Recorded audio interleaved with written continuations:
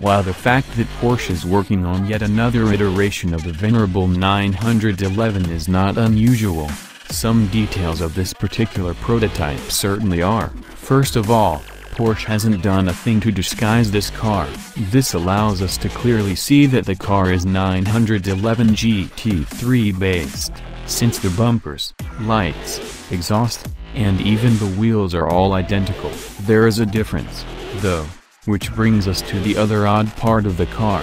This GT3 doesn't have a wing. Not only does it not have a wing, but the large radiator scoops found on the new GT3 are gone. In their place is the standard 911 radiator grille with vertical slats. With these details in mind, we can safely rule out a more hardcore track variant of the GT3 like the Gt3 RS. Instead, this car must be a bit less concerned with outright speed, and more about the driving experience. And a GT3 without a wing and with a focus on driving enjoyment sure sounds like a 911R successor. To recap, the 911R used the GT3's mechanicals in most of the bodywork, except it did away with the wing and added a manual transmission. It was also limited to just 991 units, and Porsche made it clear that there wouldn't be any more later.